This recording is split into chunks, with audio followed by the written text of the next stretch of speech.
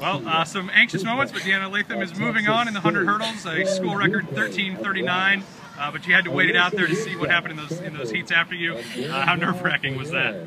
Oh my gosh, so nerve-wracking. I was just like praying, crossing my fingers, and I was hoping that they wouldn't have a good wind or anything, or just be in their face. I don't know. I was hoping for that.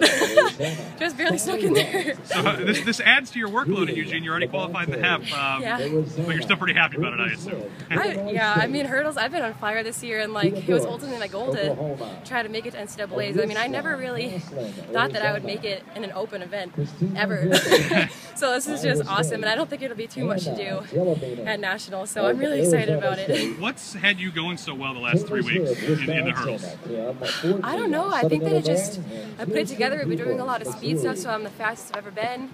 And I don't know, everything's just clicking, and it worked out.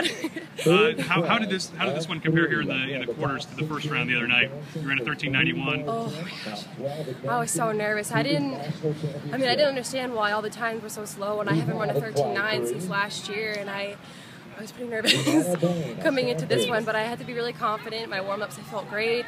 I felt really fast, and I knew that if I just ran my race and I was competitive, I'd pull together and I'd be able to make it. Did you have a pretty good feeling when you hit the line here in this one that you'd probably done enough? It felt like a good race. I mean, you never know. There's 3 heats. There's a lot of amazing people here, so I was a little nervous when I knew I didn't get that secured 3rd spot, but I did feel semi-confident being like the next best in mine. So yeah.